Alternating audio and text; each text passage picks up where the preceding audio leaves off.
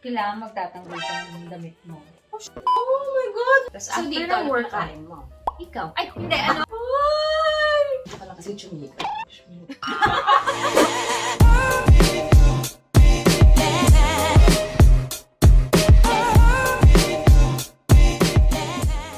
So, hello guys and welcome back to my channel! Ayan, hello mga ka-childhood. And mga ka-childhood. Ayan. And mga kamoshi, hello! Ayan, hello everyone! So, nakita niyo naman, meron na naman tayong special na guest today. Of course, ang ating sikat na TikToker na si Arago.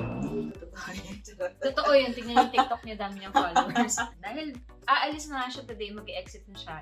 Binalabog ko muna siya kasi ilang araw na sana namin gustong gawin to, kaya lang laging nauudlot, diba? Oo, dahil tinatamad ako. Or at least inamin mong tamad ka. Oo, tinatamad ako minsan. Or tapos late kasi kami natatapos. Ang ating content for today ay 2 truths and 1 lie. Oh my God!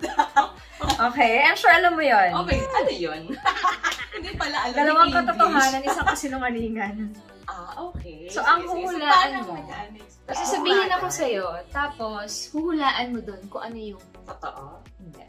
Sa lie. Sa lie. Okay. Bawat hindi mo makuha yung tamang sagot, kailangan magtatanggal ka ng damit mo. Oh my God! Wala sa usapan. Lagot ka kay mo, Wala sa usapan. Hindi, joke lang. Okay. Okay, so ready ka na ba, Ice? Yes. Ready. Okay, ang palaya ang favorite kong gulay. That's 1. Tuyo ang paborito kong breakfast. Hindi ako kumakain sa umaga. Nako ha, 1 month tayo halos magkasama. At alam mo yan. Yung hindi kumakain sa umaga, nabanggit mo na yan eh. Kumakain ka sa umaga, alam ko. Pero okay. Saging and pea, di ba tama? Okay. Pagkain yun, di ba? Oo. Tapos, yung tuyo ang paborito mong breakfast. So, parang hindi. Kasi, saging nga yung ano mo, di ba? Sige, anong kinakain ko sa mga? Saging, di ba? Tsaka? Tea. Tsaka? Ano pa ba? Yung essential. Yung itlog. Oh, yes! Itlog. Hard-boiled. Naisip. Saging. Tsaka itlog. Itlog for today's video. Tsaka. Okay. Diba? So, ano ang kasinungalingan dito? Yun ang hindi ako sure. Oh. Ang tahulaan ko, may premya ka. Oo, yun o, isang cheapie. Yung hindi ka kumakain ng breakfast kasi kumakain ka nga, di ba? Tama! O, check. diba? So, nahulaan niya yung lie. Hindi ako kumakain ng breakfast. Actually, sobrang breakfast person ako. Pero, pag nasa bahay ako, yun lang yung kinakain ko. Go-workout ako after. Tapos so, after dito, ng workout mo? Ikaw. Ay, hindi, ano? Ano ba? Joke Wala lang, kang gano'n eh. Hindi ba ako na kumain? Char. Ayan, okay, next. Ang favorite color ko ay yellow. Mahilig ako sa chinito na lalaki. Younger guys ang gusto ko. Okay. Alam ko na yan. Ano? Younger guys ang gusto mo. Yun ang lie. Kasi hindi ka mahilig sa younger eh. Bakit? Sabi mo before, parang gusto mo mas matured. Parang gano'n.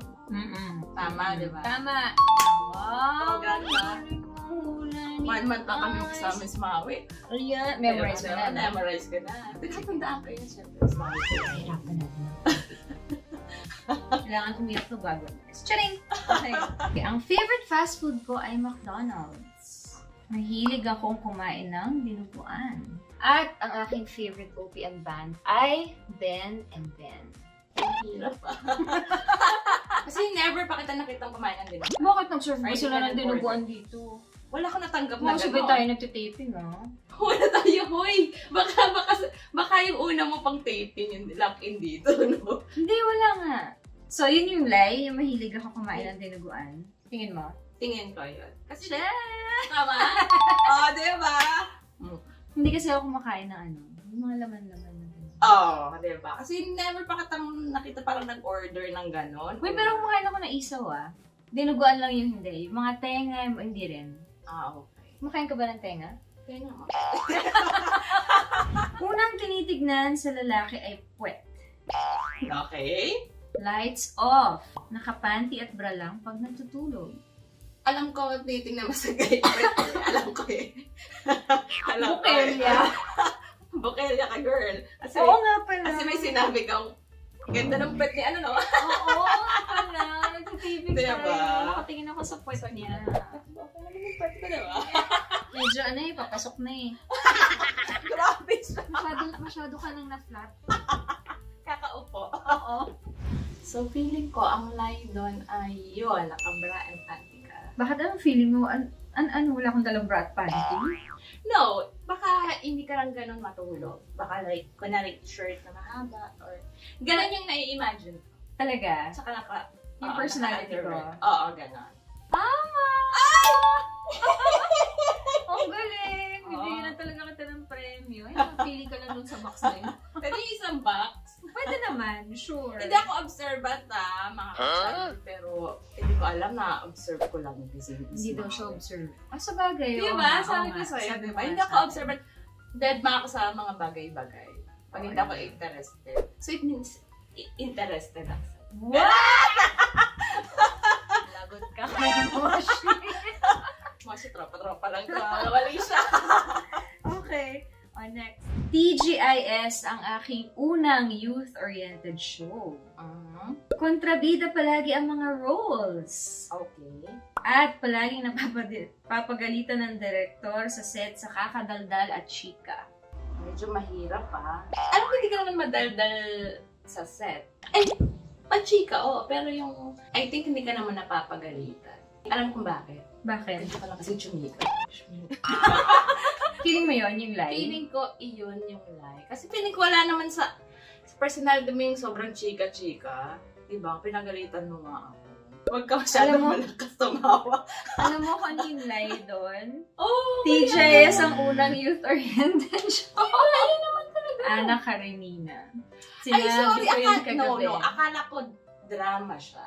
No, hindi. Basta, kumbaga the question was, yung unang youth-oriented show. Oo nga talaga. And tanggal na ang t-shirt. Wow! Huwag dito. Pag naka-off cam na daw. May skincare business.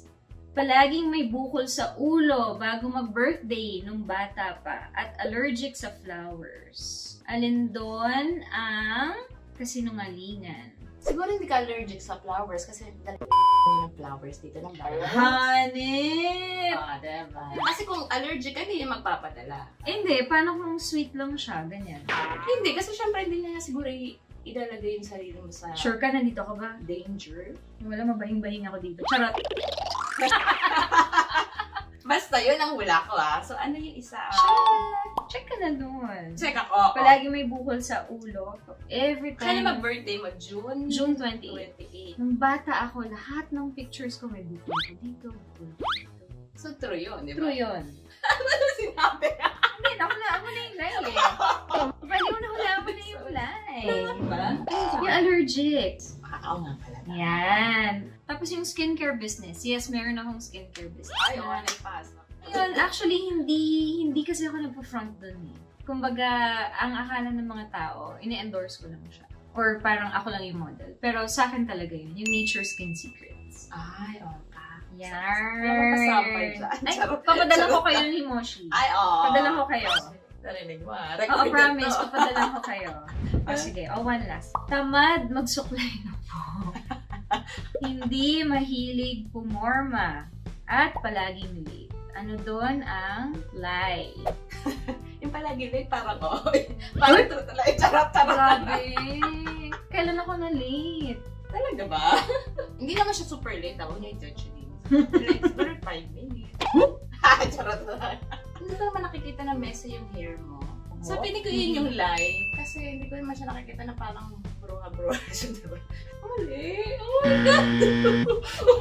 Mali! Yung lie is yung palagi akong late. Kasi ayokong nalilate ako.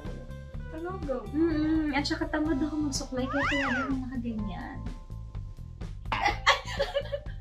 Ilang beses ako pinaganta yun sa bag. Uy, ano ka ba? Isang beses lang. Yun yung naka-jacket ako. Sabi mo, oo, si Kapitana. Oh, ano? Beshi, late? Late tayo, girl? Oh, rampa. Miss MauiTaylor. Susuklayin ko lang yan once. Tapos, pag feeling ko, okay na. Yun na yun.